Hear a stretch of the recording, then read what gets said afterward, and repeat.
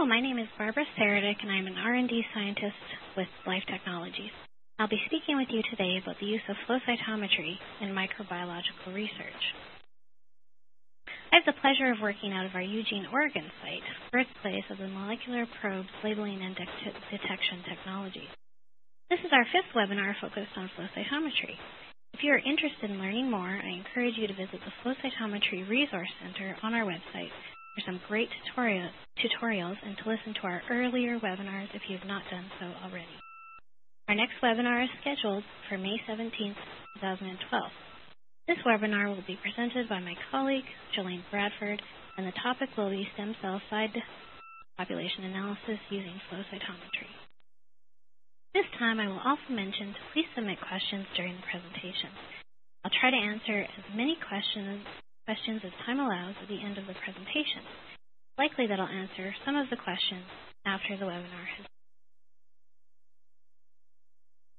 Because we have a diverse audience listening today, I will begin with covering some basic information about both microbiology and flow cytometry. From there, we will spend some time discussing small particle analysis, intrinsic fluorescence, and I'll finish by providing some information about common reagents used for bacterial and yeast analysis. I hope by the end of this presentation, you are as excited about the possibilities of flow cytometry in the field of microbiology as I am. Let's start with Microbiology 001, Basics for Non-Microbiologists. Note that this isn't Micro 100, and I will be giving the briefest of introduction about microbiology for those of you who spend most of your time thinking about eukaryotic cells. So, what is microbiology?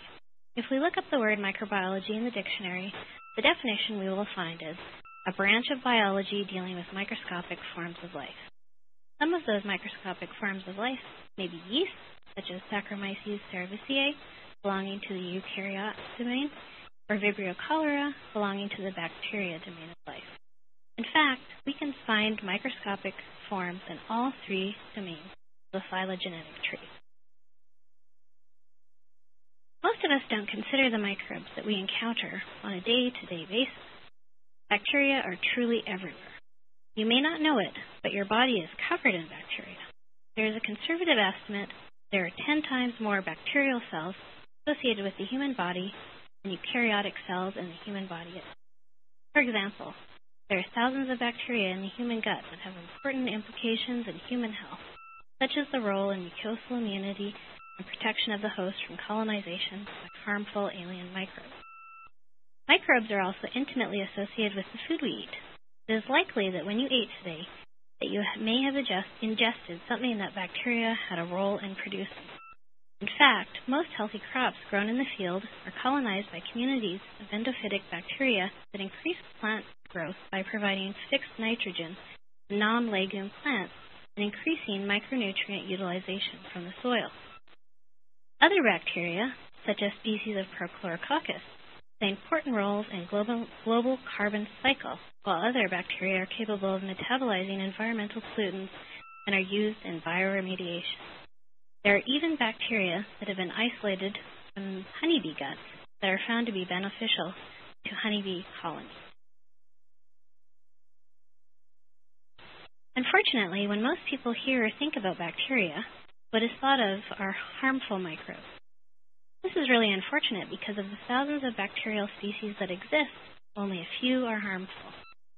Harmful microbes could be bacteria that cause infection and disease in humans, such as methicillin-resistant Staphylococcus aureus, or commonly known as MRSA, which can cause skin infections not readily treated by some antibiotics. Another example is Salmonella typhimurium, which causes gastroenteritis in humans. Harmful microbes can also be organisms that cause disease in plants, such as the organism Xanthomonas campestris, which causes bacterial spot and destruction of tomato crops. Harmful microbes can also be organisms used in bioterrorism, such as Bacillus anthracis, the producer of the anthrax toxin. Note that I am not referring to anthrax, the band. Bit of humor for the microbiologists in the audience. I hope But it's abundantly clear to all the non-microbiologists in the audience that microbes are important industrially, environmentally, medically.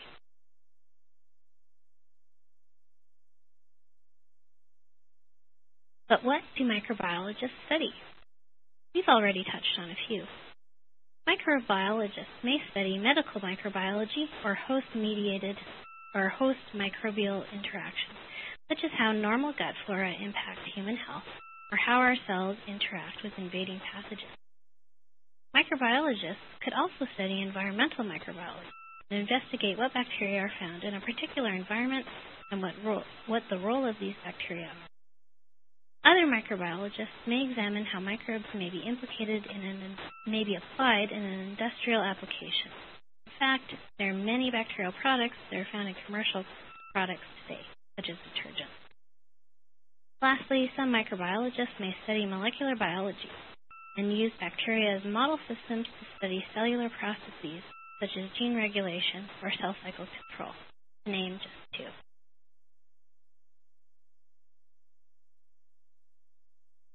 This brief introduction to microbiology leads us to our first polling question, which unfortunately I've advanced the slide on, and you can see the answer. Under normal circumstances, I would have given you an opportunity to answer this question, which was this: true or false? If you wash your hands a lot during the day, and you are not likely to encounter a bacterium. The answer to this question is false. With very vigorous hand washing, you could wash most of the bacteria off your hands, but there'd still be many, many bacteria associated with other parts of your body, even in bizarre places such as earwax.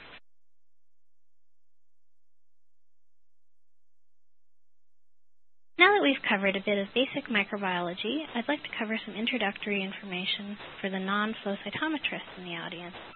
Again, I encourage you to listen to our earlier webinars for more in-depth information about flow cytometry if you're interested in learning more.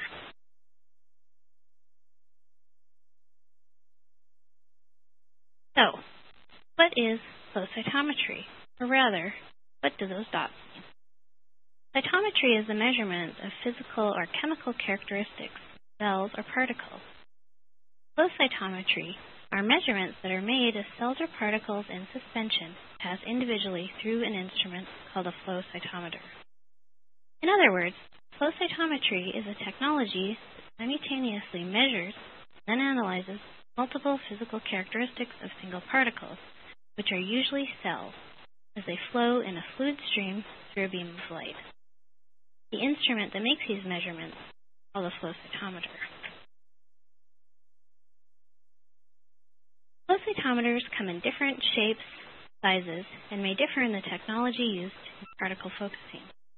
I've included an image here of one type of cytometer, an acoustic focusing cytometer called the Attune.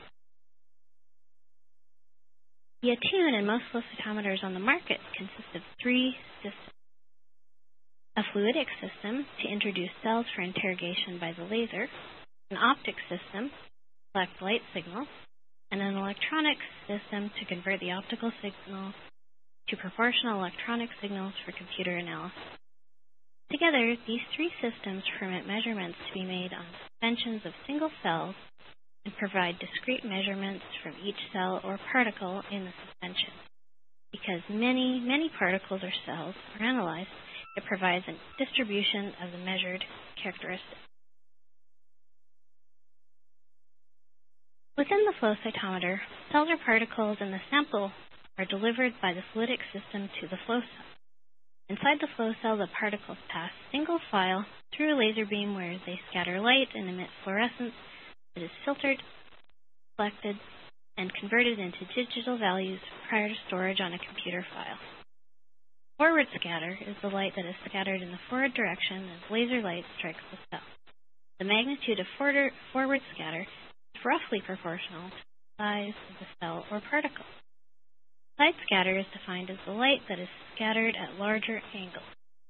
Side scatter is indicative of the granularity and structural complexity inside the cell or particle.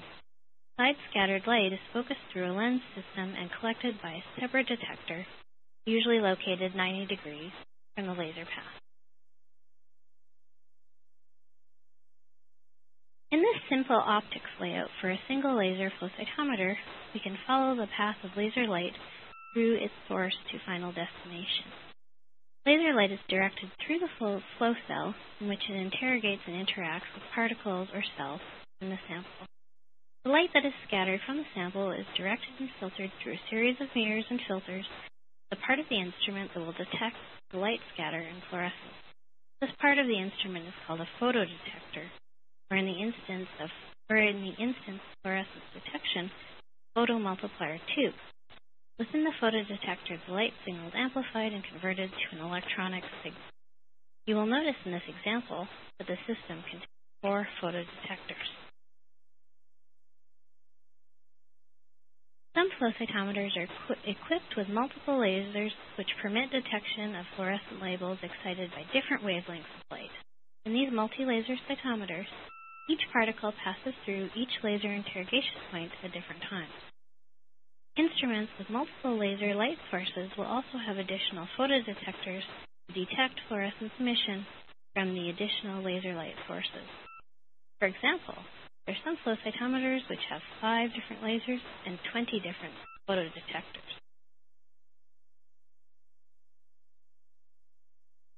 The presence of multiple photodetectors permits the collection of multiple fluorescent signals from the same sample. In other words, the user can label their sample of interest with multiple fluorescent reagents and then analyze the sample to obtain information about multiple parameters at the same time. For example, a user could simultaneously investigate GFP fluorescence in a population of bacterial cells, while at the same time investigate fluorescence of a dead cell indicator, such as propydium iodide. On the right-hand side of the slide, there are the results of such an experiment. The single-parameter histogram plots provide information such as what percentage of cells are positive for the fluorescent signal of interest, and how bright that signal is. In this case, our histogram plots give us information about GFP and propydium iodide fluorescence. The dual-parameter plot provides information about the percentage of cells labeled with neither fluorescent marker, both fluorescent markers together, or each fluorescent marker individually. As you can imagine, the complexity of an experiment increases the number of fluorescent labels used in the experiment.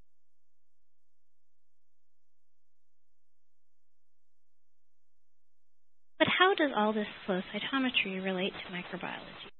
As it turns out, microbiologists have been using flow cytometry as a tool for quite some time. Flow cytometry has been used in microbial detection, for study of host-microbe interaction, for susceptibility testing, for study of microbial activity and metabolism, and extensively in the study of oceanography. As you may remember, all these areas that flow cytometry has been applied to represent some of the major areas of study conducted by microbiologists: host-microbe interaction, industrial microbiology, environmental microbiology, and medical microbiology.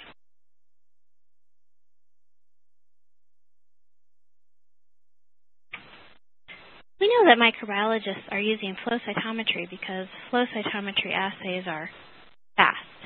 Flow cytometry assays process thousands of events or cells per second. Secondly, flow cytometry assays yield statistically significant results. And thirdly, flow cytometry assays permit multi-parametric measurements, such as the simultaneous analysis of DNA content or cell cycle with measurements of antigen expression or analysis of enzymatic characteristics. From this, the researcher truly obtains a multidimensional representation of individual cells within the population. A good question is, why aren't all microbiologists using flow cytometry? There may be several reasons. One may be cost or instrument availability. Historically, flow cytometers have been too expensive for many labs to purchase. However, in recent years, costs have decreased. Another reason may be due to lack of physical space. Flow cytometers can be large instruments, taking up several square feet in footprint. Recent changes in the design of many flow cytometers has decreased the footprint, and some are even small enough now to fit in a biological safety cabinet.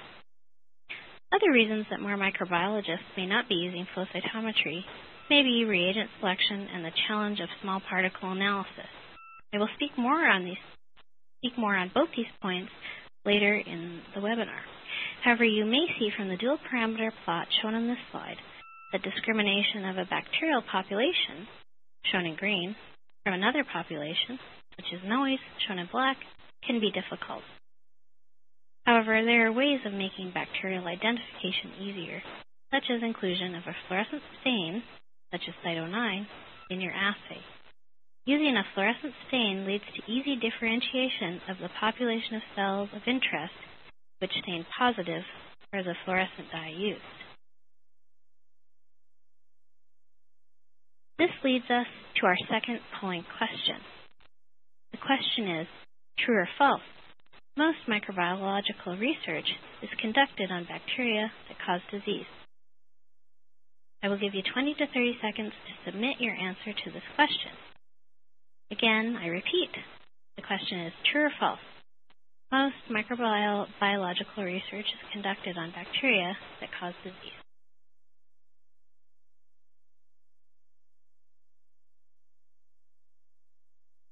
Okay, 10, 9, 8, 7, 6, 5, 4, 3, 2, 1.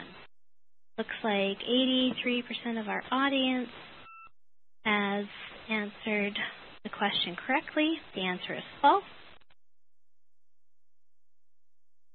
Some microbiological research is conducted on bacteria that cause disease, but there is also a great deal of research conducted on bacteria that do not cause disease.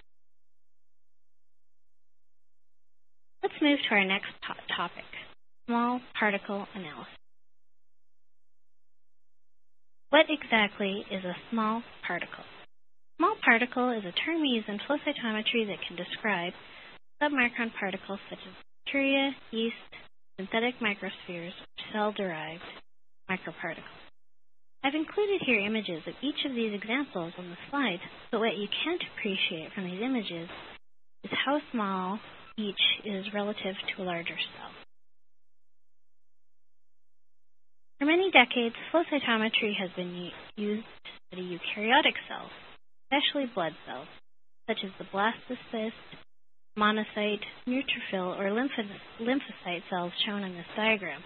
As you can see, phytoplankton and bacteria are much, much smaller than these types of cells. The small size of bacteria presents different considerations for a flow cytometry experiment. It is important to recognize and appreciate these differences. One of my favorite expressions concerning analysis of microbes in flow cytometry comes from Howard Shapiro in his book, Practical Flow Cytometry. In it, he states, the most important fact about microbial cytometry is this: bacteria are not just little eukaryotes. Not only are bacteria much, much smaller than eukaryotes, they also have some distinct morphological and genetic differences. If we revisit our phylogenetic tree of life, we can compare the three domains and see some major differences. Bacteria have no nuclear envelope, whereas eukaryotes and archaea do. Bacteria have peptidoglycan within their cell wall, while others do not.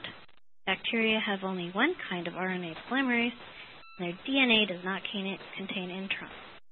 In comparison, archaea and eukaryotes have several kinds of RNA polymerase, and introns are present in both to some degree. Even within the bacteria domain alone, there is great variation. For example, bacteria can be grouped into two large categories based on differences in their cell wall characteristics. Because of the differences between bacteria and other types of cells more commonly examined in flow cytometry, the flow cytometry user needs to ensure that proper consideration is made to their study. Are the reagents used and the strategy employed suitable for a flow cytometry assay of bacteria? Or is the researcher trying to use the same methods used in the analysis of larger eukaryotic cells? The most obvious and prominent difference in a flow cytometry-based assay of bacteria is the difference in light scatter by bacteria as compared to eukaryotic cells. On the left-hand side of this slide, I've been shown an example of whole lice human blood. The cells in this sample typically range in size from 5 to 10 microns in diameter. If we were to analyze bacteria, which typically are less than 1 micron in diameter, the same way we are used to analyzing eukaryotic cells, we would end up with the results shown in the top right-hand side of the slide. Almost no results. As you can see, there are some green dots in the bottom left of this dual parameter plot close to where the x and y axes intersect. If we change the scale of the axes in both these examples from a linear display to a logarithmic display, we can see important differences. As viewed in logarithmic scale, the populations of larger blood cells are squished together because they all fall within 1 log in side scatter versus forward scatter plot. In comparison, the much smaller bacterial cells are visible when viewed in log scale. This is because the small size of bacteria necessitates viewing of a dual parameter scatter plot in logarithmic scale. Otherwise, our population of interest will get buried in the corner. The keys to a successful microbiological experiment using flow cytometry can be summarized in 2 points: correct instrument setup and good sample preparation. I will speak more on both of these in the next slides, but a great resource for more information on both outside the scope of this webinar can be found in the book Practical Flow Cytometry by Howard Shapiro. In order to speak of instrument setup, we need to revisit what actually happens within a flow cytometer when a particle is interrogated by a beam of light. Recall that light signals are generated as particles pass through a laser beam, and that these light signals are converted to electronic signals, or voltage pulses, by photodetectors. When a cell or particle passes through a focused laser beam, it scatters light in all directions and can emit fluorescence. The scatter and the fluorescence last only a few microseconds, but because the cells or particles are moving very rapidly through a focus, because the cells or particles are moving rapidly through the focused laser beam, the detectors convert the momentary flash of light into an electrical signal called a voltage pulse. When the cell begins to enter the laser beam, signal intensity is low because only a small portion of the particle scatters light.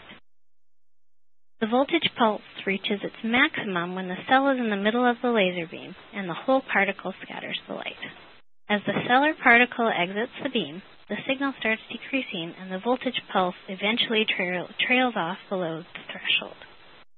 If the pulse from this event exceeds the user-specified threshold value, the data generated from this event is further processed to simultaneously calculate pulse height, pulse area, and pulse width.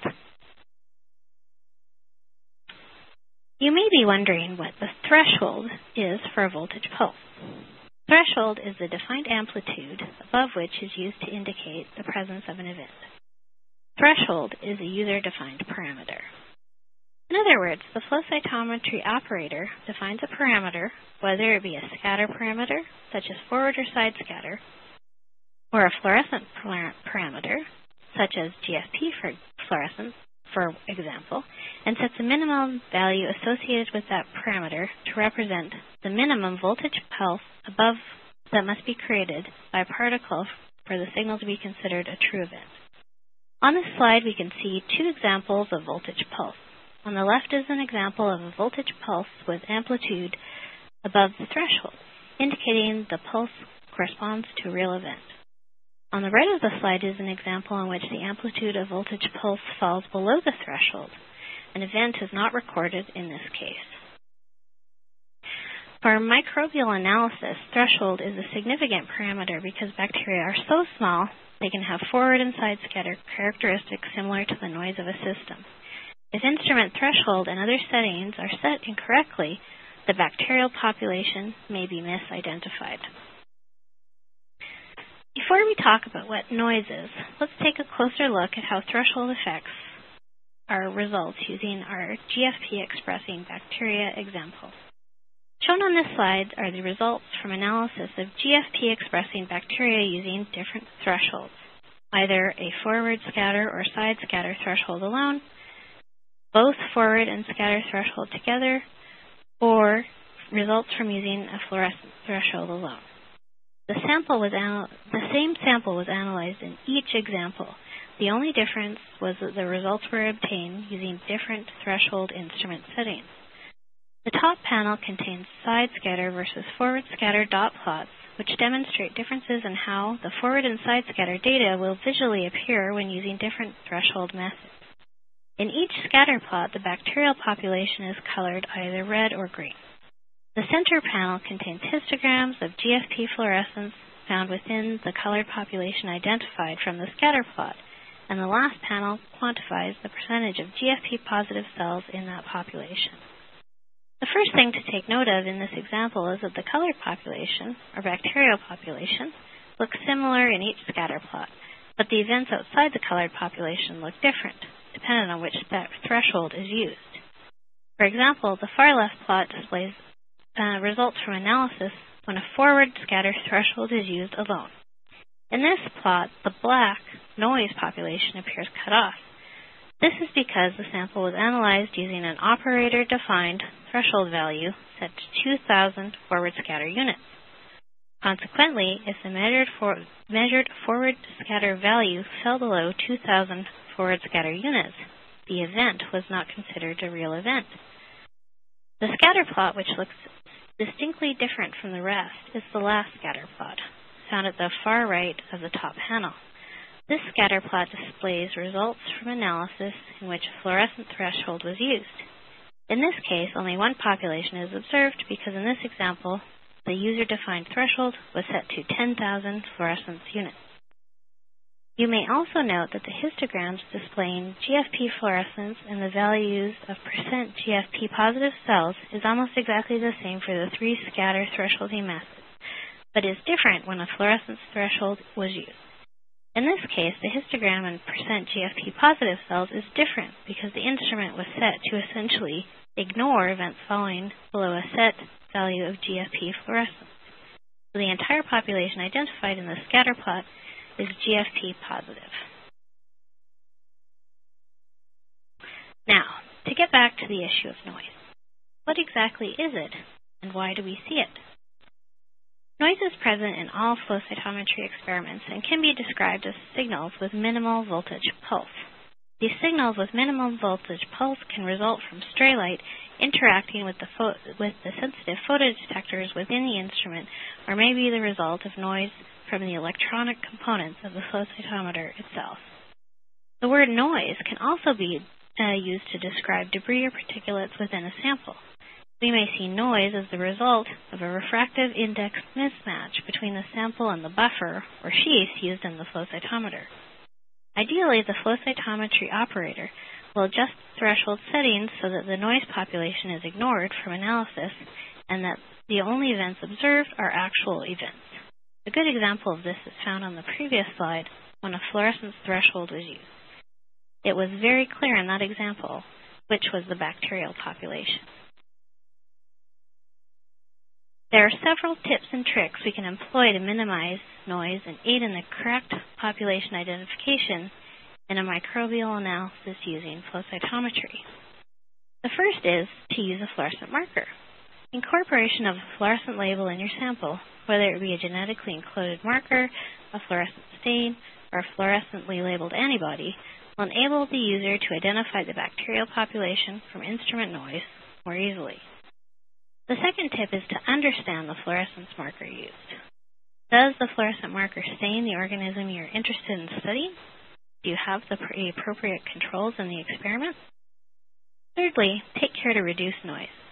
Filter the buffers used in sample preparation and staining through a 0.2 micron filter. In addition, use sample buffers with similar refractive index as the instrument sheath. For example, if your sheath buffer used in the instrument is 1 times PBS, use 1 times PBS to stain your samples. Lastly, take care to avoid sample aggregation. Use your sample at appropriate concentration. For a typical flow cytometer, an appropriate cell concentration is approximately 5 times 10 to the 5 to 1 times 10 to the 7 cells per mil. If you do suspect sample aggregation, employ doublet discrimination. Taken together, we can generate a good strategy for small particle analysis. I'll summarize this in context using the example of analysis of GFP-expressing bacteria.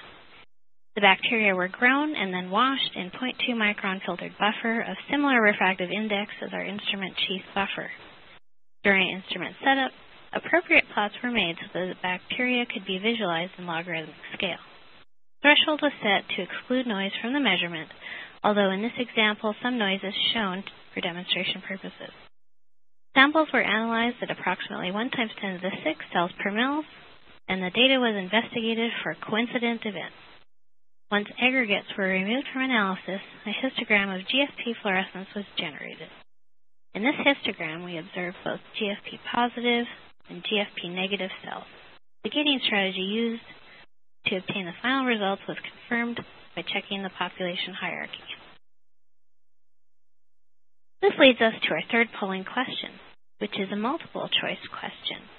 The question is, analyzing small particles using flow cytometry requires different setup than typical eukaryotic cell analysis because A, they don't require different setup, B, they may scatter light similarly to instrument noise, C, they contaminate your flow cytometer, or D, both B and C. I will give you 20 to 30 seconds to submit your answer.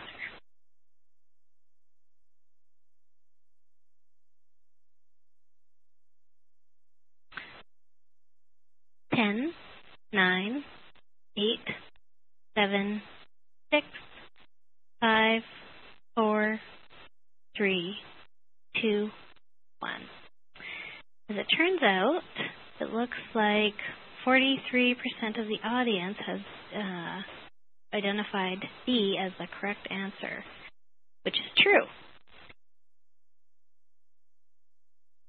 Small particle analysis using flow cytometry requires different setup than the typical eukaryotic cell analysis because small particles may scatter light similarly to instrument noise.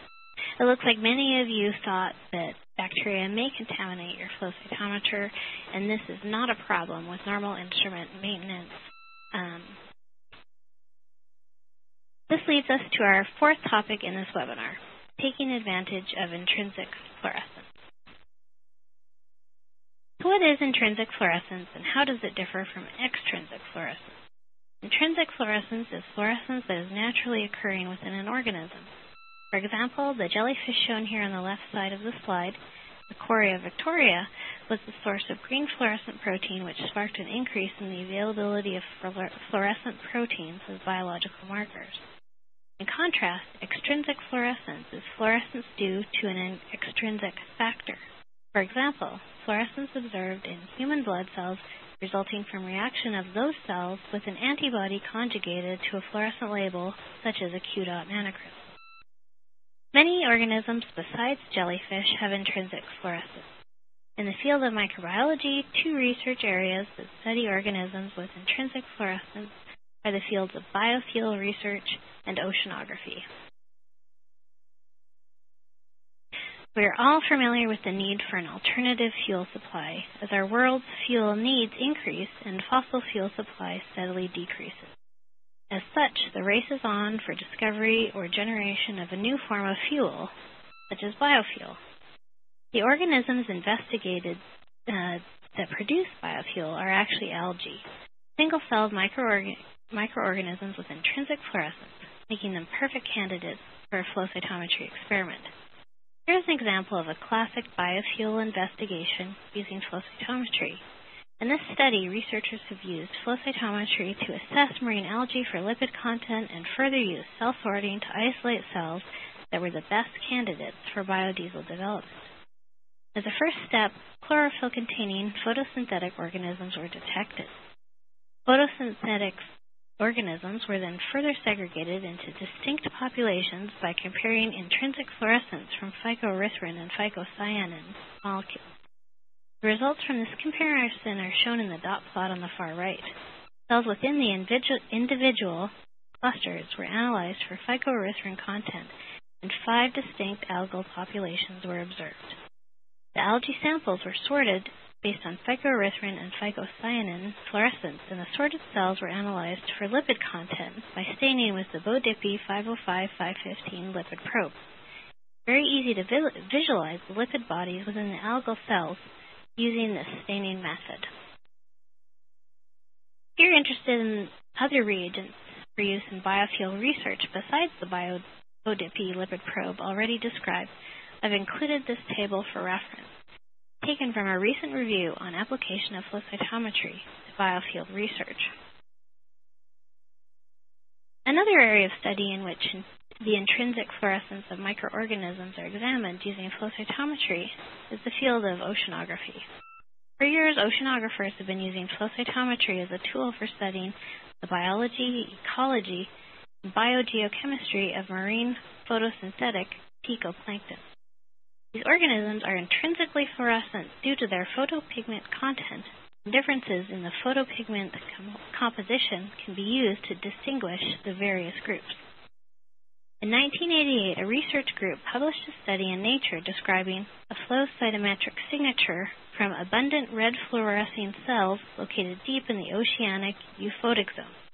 It was later determined that the cells identified with that particular flow cytometric signature were members of the Prochlorococcus species. Prochlorococcus and Synechococcus, shown on this slide, are the two major groups of microbes that comprise photosynthetic picoplankton and have been extensively studied for their role in the global carbon cycle. While both Prochlorococcus and Synechococcus are abundant in oceanic samples, differences in their endogenous fluorescent protein composition enable discrimination amongst the two genus of bacteria. Prochlorococcus are approximately 0.6 microns in diameter and contain the red fluorescent divinyl chlorophylls A and B. Synechococcus are larger, about 1 micron in diameter, and contain orange fluorescent phycoerythrin in addition to red fluorescent chlorophyll. In a flow cytometry-based study of oceanic samples containing the two types of picoplankton, one strategy that can be applied to differentiate the cells is to analyze fluorescence emission from endogenous fluorescent proteins using multiple fluorescent excitation sources. We can tell from the excitation curve of divinyl chlorophyll shown on this slide that 405 nanometer and 488 nanometer laser light sources are appropriate wavelengths of light for dual laser excitation of the Prochlorococcus containing oceanic samples. To do this type of analysis, a multi-laser flow cytometer is needed. Shown here is the Attune acoustic focusing cytometer, which is equipped with 405 and 488 nanometer lasers in this example. Here are the results from analysis of oceanic samples from the Station Aloha Oceanographic Research Location found in the Pacific Ocean. In this experiment, samples from surface or deep waters were excited using both 405 and 488 nanometer excitation. The fluorescence emission of divinyl chlorophyll from excitation by these two different laser light sources is shown in the dual parameter plots on this slide. Analysis of both water samples indicates three populations of cells can be differentiated using this method: a Prochlorococcus population, a Synechococcus population, and a pico-eukaryote population. Note that 1 micron diameter fluorescent beads were included in the analysis as sizing standards. On the left, results from analysis of surface waters indicate that while there is a large Prochlorococcus population at the site, cells in this population have low divinyl chlorophyll abundance. In contrast, samples from deep waters have populations of Prochlorococcus with increased abundance of divinyl chlorophyll, as indicated by the increase in fluorescence intensity of divinyl chlorophyll using both 405 and 488 nanometer excitation. It is also worth mentioning that fluorescent stains and other reagents may be used in combination with samples that have intrinsic fluorescence. For example, inclusion of a DNA stain, such as cybergreen-1, in environmental marine samples enables the fluorescence detection of total microbial content in a particular sample. In this example, surface and deep water samples were stained with the nucleic acid dye cybergreen 1. Cybergreen 1 will label all DNA-containing particles within the sample. When analyzed using this method, only the Prochlorococcus population is distinct from other particles in the sample. This is because while all DNA-containing organisms will stain positive for cybergreen 1, only the Prochlorococcus will stain positive for cybergreen 1 and divinyl chlorophyll. Also to note, again, is that we see differences in samples analyzed from surface and deep waters. Samples from surface waters have low divinyl chlorophyll abundance, whereas samples from deep waters have increased divinyl chlorophyll abundance. This leads us to our fourth polling question. True or false? Bodepi and Nile red are two fluorescent dyes shown to stain lipids and are useful in biofuel research. I will repeat the question again. True or false? Bodepi and Nile red are two fluorescent dyes shown to stain lipids and are useful in biofuel research. I'll give you 20 to 30 seconds to submit your answer.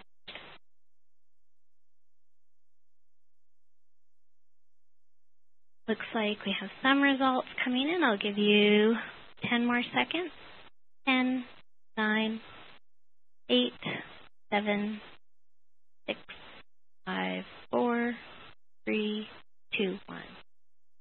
Looks like most of you answered this question correctly. The answer is true. Both Bodepi and Nile red can be used as lipids and are useful in biofuel research. Now I'd like to spend some time discussing common reagents used for bacterial and yeast analysis.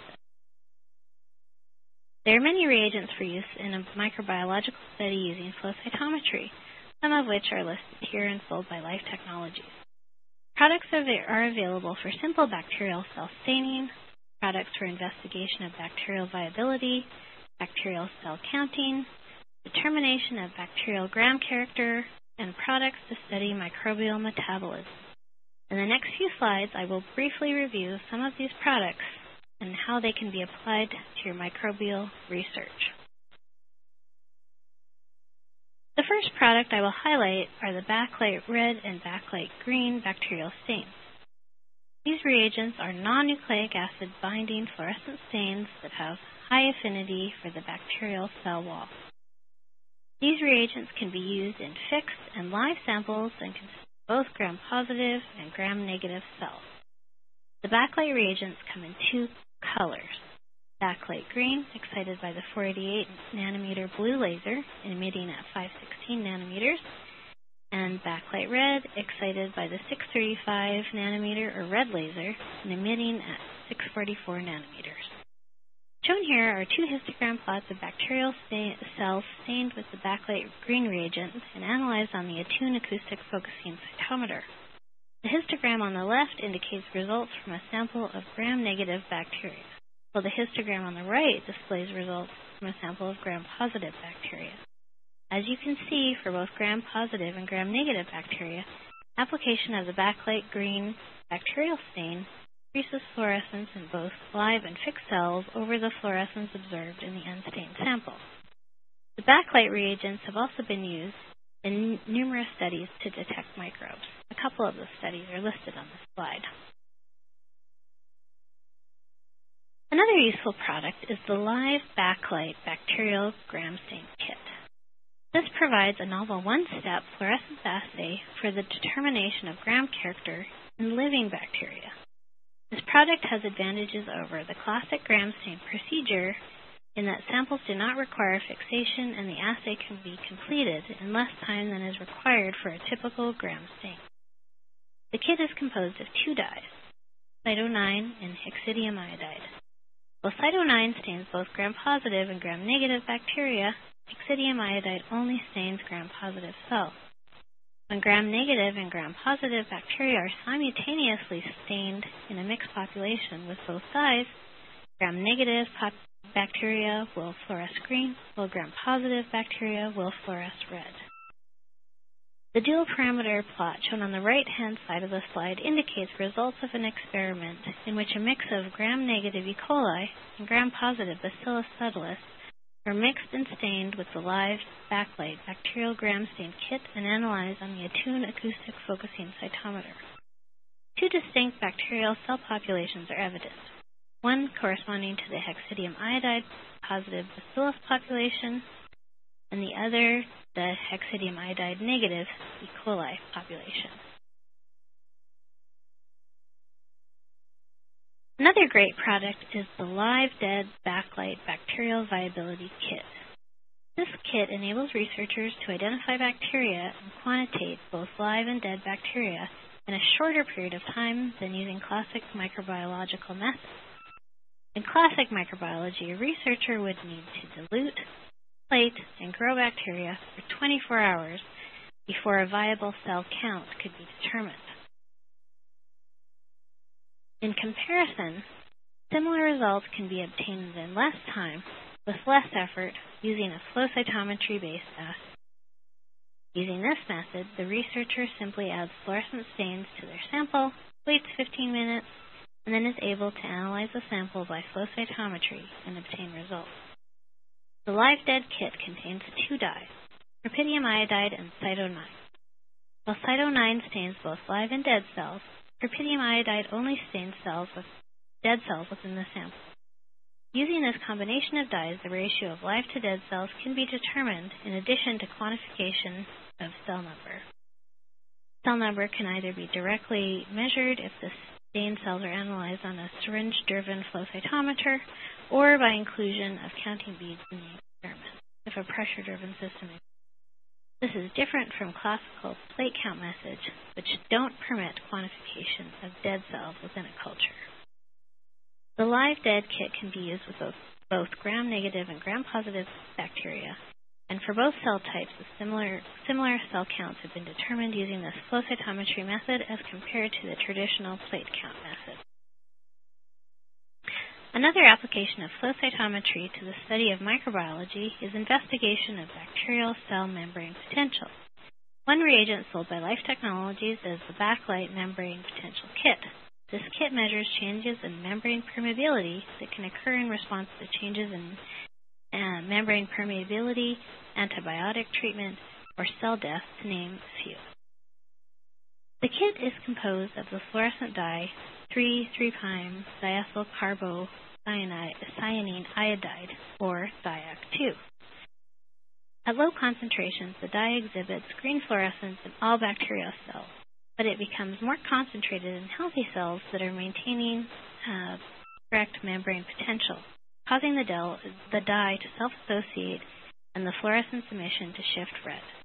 The red and green fluorescent bacterial populations are easily distinguished using a flow cytometer. In the dual parameter plot shown on the right of this slide, we see a bacterial sample stained with DIAC2, treated with the proton ionophore, CCCP. In a healthy culture, which is not treated with CCCP, the cells have red shifted fluorescence. In the sample treated with CCCP, which eradicates the proton gradient similar to gradient to eliminate bacterial membrane potential, the fluorescence is not shifted red and remains more green. This reagent has been used in numerous studies, a few of which are indicated on this slide. Another great product for the study of bacterial vitality is the Backlight Redox Sensor Green Vitality Kit. This reagent is an indicator of bacterial reductase activity. This reductase activity, in turn, is a reliable marker for changes in electron transport chain function and for changes in vitality. Redox sensor green penetrates both gram-negative and gram-positive bacteria. Following reduction, the redox sensor green reagent will produce a stable green fluorescent signal in as little as 10 minutes. Shown in the histogram on the right of this slide is a sample of bacteria stained with the redox sensor green reagent. In untreated cells, shown in green, the reagent produces a bright fluorescent signal. In comparison, samples treated with an agent that disrupts the electron transport chain, such as sodium azide, the fluorescent signal is dramatically decreased. This reagent has been used in some very interesting studies, such as this article published in 2008. In this study, lake sediment samples were stained with redox sensor green, and the reagent was used as a fluorescent marker to sort bacteria based on a metabolic characteristic. There are also many products available for analysis of yeast samples using flow cytometry, including products for analysis of yeast viability, vitality, and cell cycle. However, before I discuss these products, I will briefly describe one additional bacteria-specific product which may be useful for the study of host-microbe interactions. The Frodo-Red E. coli bioparticles phagocytosis kit may be of interest to researchers studying medical microbiology. The kit contains ready-made Frodo-Red bioparticle conjugates for analysis of phagocytosis of gram-negative bacteria. The bioparticle conjugates contain a pH-sensitive rhodamine-based dye that is non-fluorescent and neutral pH that turns bright red upon acidification. Because it is both fluorogenic and pH-sensitive, it can be used as a specific sensor of phagocytic events. It is therefore an ideal tool with which to study phagocytosis and its regulation by drugs and/or environmental factors. The histogram plot and dual parameter dot plot shown in this slide indicate results of such an experiment, in which a sample of whole lysed human blood was incubated at either 4 degrees or 37 degrees Celsius. Phagocytosis was inhibited in a sample held at 4 degrees, whereas samples held at 37 degrees have a bright fluorescent signal corresponding to phagocytosis of the bioparticle by cells within the sample and acidification of the pH Frodo dye following phagocytosis. The first yeast-specific product I will highlight is the live dead fungolite yeast viability kit. This kit is similar to the live dead backlight bacterial viability kit discussed earlier in that it enables researchers to easily, reliably quantitate and distinguish live and dead yeast cells in minutes using flow cytometry. The kit contains the Cyto9 green fluorescent dye and the red fluorescent nucleic acid stain perpetium iodide. These stains differ in their ability to penetrate healthy yeast cells.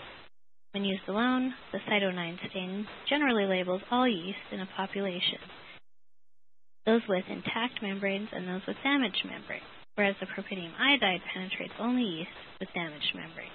The dual parameter plots shown on the right of the slide indicate results from a sample of Saccharomyces cerevisiae stained with the live dead fungolite yeast viability kit. In this experiment, a mix of live and dead cells were mixed before staining and analysis using the acoustic flow cytometer, the Attune acoustic flow cytometer. The live cell population is shown in green and is positive for Cyto9 fluorescence, whereas the dead cell population is shown in red and positive for both Cyto9 and perpetium iodide fluorescence. Also shown on this slide is an example of Saccharomyces cerevisiae stained with a live dead kit used in imaging applications. The last product that I'll mention is the Cytox green nucleic acid stain. This stain has been used extensively as a DNA stain in analysis of cell cycle and budding yeast. Researchers report that Cytox green provides superior staining of DNA over other reagents because it yields better coefficients of variation, improved linearity between DNA content and fluorescence, and decreased peak drift associated with changes in dye concentration, growth conditions, or cell size.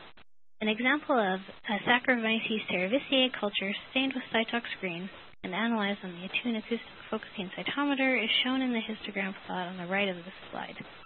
2 peaks of DNA content are visible, corresponding to cells in the G2 or G1 phases of cell cycle. The ratio of G2 to G1 cells is 1.96 as expected. Also shown on this slide is an example of yeast stained with Cytox green visualized using fluorescence microscopy. I'd like to end this presentation with a slide dedicated to the most common queries that I encounter when speaking with researchers about the application of flow cytometry to a microbiological study. The first is the concern of whether bacteria will contaminate the user's instrument. The answer is no, not if the instrument is properly utilized and maintained. The second question I often come across is, where do my bacteria show up in a scatter plot? This can be confusing if you're looking at your data in the default linear scale that is used in most flow cytometry software. Before you begin your experiment, set up your workspace with the appropriate plot. Visualize To visualize bacteria in a scatter plot, make sure it is in logarithmic scale. A third common question is how to count cells in an environmental sample. There are several answers to this question. The first option is to either use a live dead kit, such as the Backlight Live Dead Bacterial Viability Kit. And you can use this to obtain an accurate number of both live and dead cells within the sample.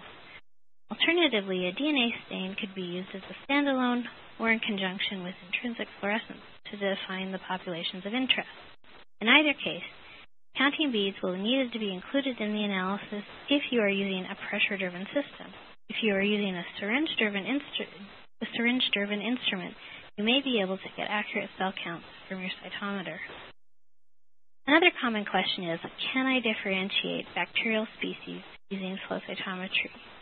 The answer is yes, only if there are differences G+C content between the species. An example of such an experiment is shown on the left of this slide. In this experiment, E. coli, Pseudomonas aeruginosus, and Staphylococcus aureus were stained with chromomycin A3 and Hurst 33258 before analysis by flow cytometry. Chromomycin A3 preferably binds guanine and cytosine bases, whereas Hurst 33258 preferably bind adenine and thymine bases. And it is because of these differences that you can differentiate species that differ in base pair composition. Lastly, a common question is what strategies can a user employ to sort bacteria from a mixed population? One idea is to try exploiting metabolic differences in the cells in the sample, such as what was used in the example study using redox sensor green. Another idea is to excite your sample using multiple wavelengths of light and attempt to differentiate groups of bacteria based on endogenous fluorescence. We're almost through our presentation, and we have one polling question left. The question is multiple choice. If you are researching next-generation antibiotics and you want to quickly assess how effectively the candidate compounds kill E. coli, an appropriate stain for this application is A, the Backlight Live Dead Viability Kit, B, the Backlight Membrane Potential Kit, C, no stain, just rely on scatter, or both A and B. It looks like almost everyone who's answered this question has chosen D, both A and B. That is, in fact, the correct answer. You can use either the Backlight Live Dead Viability Kit or the Backlight Membrane Potential Kit to answer this question. And with that, I will end our slide. I want to thank you for your time today and leave you with some additional resources if you'd like to learn more about the instruments and products mentioned in this webinar. I'd also like to direct you to our flow cytometry resource site for additional webinars and tutorials. Don't forget about our next webinar, which is scheduled for May 17th, 2012.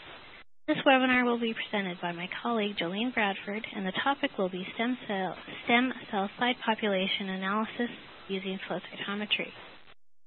Some additional resources available to you are the Life Technologies Flow Cytometry mobile app.